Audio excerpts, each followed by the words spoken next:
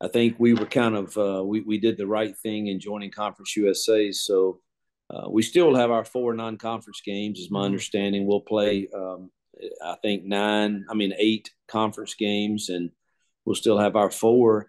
But I tell you what I found, and I don't mean to say this anyway, other than, but man, there's a lot of Power Fives that we had on the schedule that have chosen we want out of that.